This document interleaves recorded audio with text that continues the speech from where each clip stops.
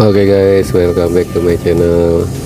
Kita akan melakukan perjalanan antar kota, dari kota tinggalku di Karawang menuju kota kelahiranku di Tangerang.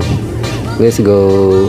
Kita akan melewati kota Jakarta yang indah dengan gedung-gedungnya guys.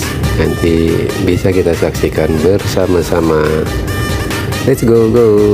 Bismillah. Kita masuk pintu tol Karawang Timur guys. Setelah itu kita bayar tol dulu.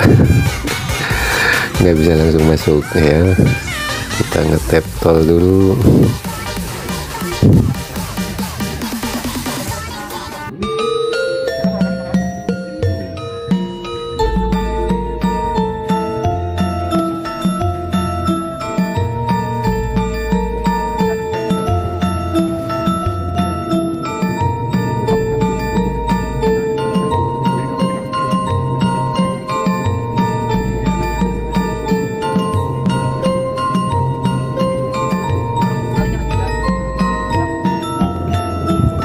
Oke, kita sudah masuk tol.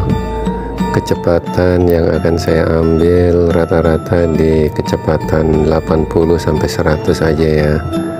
Karena kalau terlalu tinggi kecepatannya, kalau menurut saya nggak safety apabila terjadi pengereman mendadak.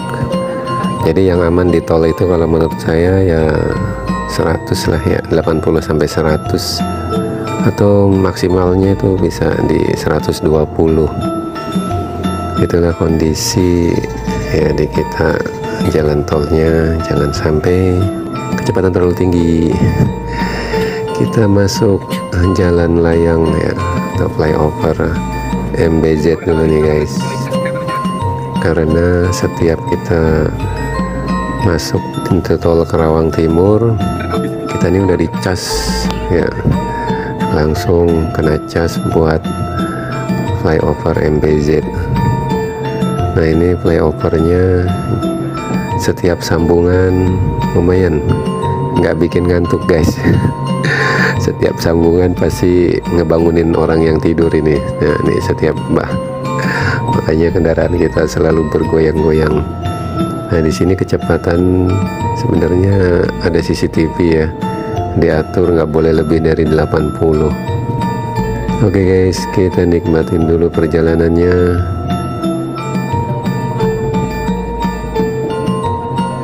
Ya bisa melihat-lihat dulu kondisi tol MBZ ya.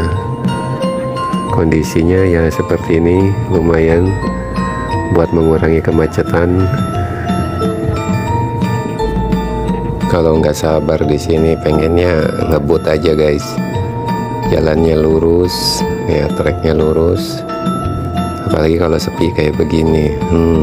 Kita pengennya pencegas terus, tapi kita tidak boleh terlalu tinggi kecepatan di sini guys, dibatasi ya.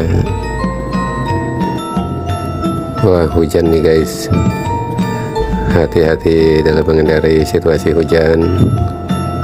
Tidak boleh bergegas terus, kurangi kecepatan untuk menghindari rem mendadak ya, karena kalau rem mendadak pada saat hujan itu bisa berbahaya sekali.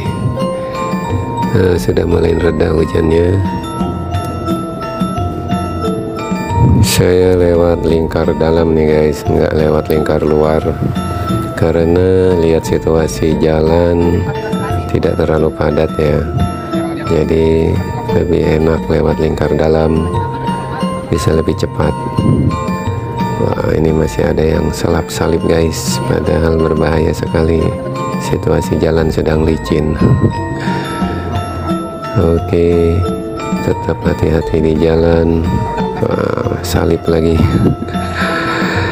Hati-hati ya guys, kalau situasi jalan licin pada saat menyalip mudah tergelincir, apalagi kalau seandainya ada lubang kecil di jalan.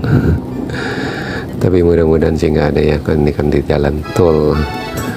tidak lubang di jalan, biasanya cuman ada terkadang gelombang di jalan. Itu juga berbahaya pada saat turun hujan seperti ini. Oke, kita nikmatin perjalanannya. Tadi panas, sekarang hujan. Ya, kita lihat hujannya nyampe mana nih. Kita ngetep tol dulu guys di Halim Utama, pintu tol Halim Utama.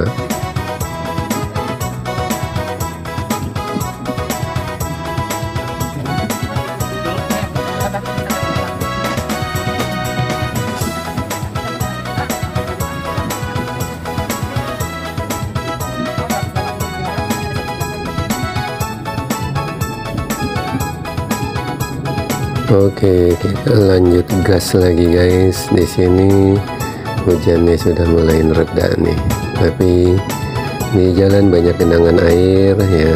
Tetap hati-hati karena genangan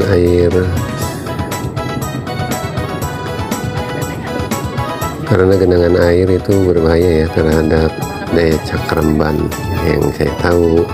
Apalagi ban kita nih nggak tahu nih bannya ban basah apa ban kering. Kalau menurut saya sih kendaraan saya ini ban kering ya, jadi dalam kondisi basah bahaya kalau untuk ngerem ngedadak. Jadi kalau seandainya ban kering ya, buat ngerem ngedadak di aspal yang kering itu baru dia akan mencekram dengan baik. Tapi kalau kebalikannya ya katanya juga jadi kurang baik juga ban basah dipakai di jalanan yang kering. Nah, bener aja nih guys, sudah kering ternyata di sini ya, hujannya tidak merata. Kita sudah sampai kota Jakarta. Lihat guys, gedung-gedungnya menjulang tinggi.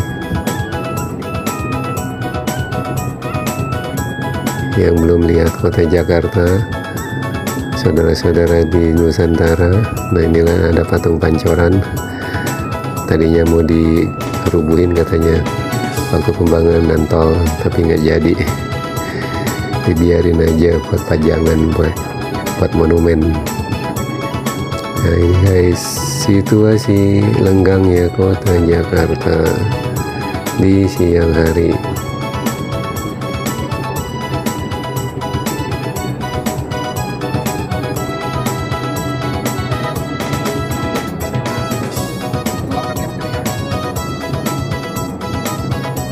Di sini kalau pas jam kerja ya guys, jam pulang atau jam masuk, padat merayap. Tapi ini hari ini bukan hari jam kerja, jadi sangat lenggang sekali. Lihat guys, gedungnya menjulang tinggi. Ada yang udah pernah naik ke atas. Saya pernah di Hotel Ciputra ya, waktu ada seminar. Ya lumayan bisa lihat-lihat kota Jakarta. Lanjut guys. Wah, ada rombongan apa ini? Oh ternyata ada rombongannya mau besanan guys. Ada yang mau hajatan nih, mau undangan nih bareng-bareng. Tapi kenapa harus nyalain lampu hazard ya? Apa maksudnya tuh? Padahal kalau nyalain lampu hazard kan dia mau belok kiri, kita nggak tahu. Belok kanan kita nggak tahu ya. Saya juga nggak habis pikir dah kenapa rombongan yang tadi menggunakan lampu hazard. Oke guys, kita tancap dulu, tancap gasnya pelan-pelan saja, yang penting selamat. Ada motor guys, ada motor masuk tol. Wow keren. Di Indonesia menurut saya kalau bisa masuk tol ya, walaupun itu aparat kepolisian ya, kalau menurut saya sih sangat berbahaya. Tapi guys, kita lanjut ke flyover menuju Tangerang.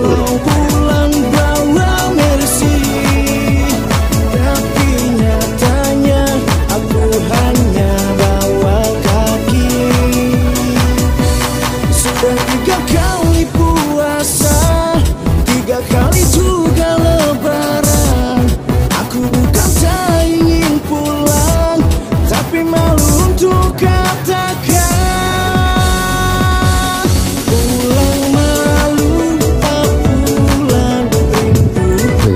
suasana kota Jakarta di waktu lenggang guys. Sangat apa ya, sangat asik menikmati jalannya. Tapi tatkala macet, waduh, bikin stres guys. Ketemu lagi sama motornya guys. Wow, keren, motor masuk jalan tol, mantap nih. Siapa yang dikawal ya? Ada urusan apa dia masuk tol? Apa nggak ada jalan lain ya buat motor?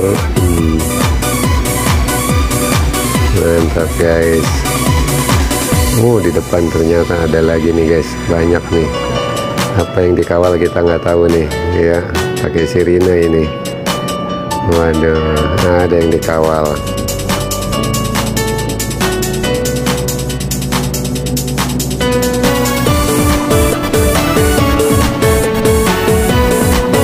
Kita sudah masuk jalan tol Jakarta Merak guys, menuju Tangerang. Kita nanti akan keluar di Serpong Tangerang. Oke guys, tancap gas terus. Di sini juga situasi jalannya lenggang. Biasanya di daerah ini sama ya. Kalau seandainya pas jam kerja, super macet sekali. Nah di sini kalau kita mau ke Tangerang harus cari jam-jam di luar jam kerja agar situasinya lenggang dan tidak melelahkan pada saat kita di dalam perjalanannya guys. Oke, kita gaspol dulu. Tapi malu untuk katakan pulang, malu tak pulang, pulang malu tak pulang, pulang malu tak pulang, pulang malu. Sangat lenggang situasi jalannya guys, benar-benar mengasihkan, tidak melelahkan. Oke guys, Tangerang Serpong 1 kilometer lagi kita akan keluar pintu tol Tangerang Serpong. Aduh, ada yang ngalangin kita, ambil kiri, gas pelan-pelan saja. Oke, bentar lagi kita ketemu pintu gerbang tol. Kita bayar tol dulu di sini guys, bayar tol yang terakhir. Setelah itu kita menuju kota Tangerang.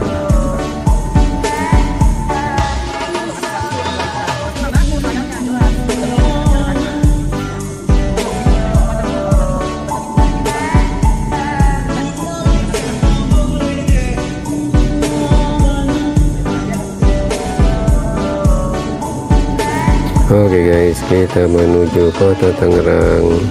Kita sudah keluar tol, kita menuju jalan arteri. Kita sudah di kota Tangerang guys. Inilah kota kelahiranku. Saya itu kota industri ya, Tangerang itu. Yang saya tahu banyak sekali industri, dan industrinya sudah banyak juga yang pindah dari kota Tangerang. Salah satunya pindah ke Karawang. Oke guys, kita nikmatin kota kelahiranku. Seperti ini situasinya. Jalannya juga lenggang karena ini bukan hari kerja. Biasanya kalau hari kerja juga di sini padat merayap. Oke guys, let's go, kita nikmati perjalanannya.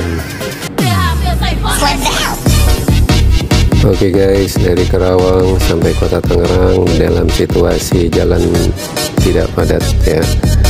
Kecepatan 80 sampai 100, kurang lebih ya sekitar 2,5 jam. Oke guys, sampai di sini dulu. Alhamdulillah selamat sampai tujuan. Sehat selalu, salam sehat Indonesia. See you next time. Bye bye.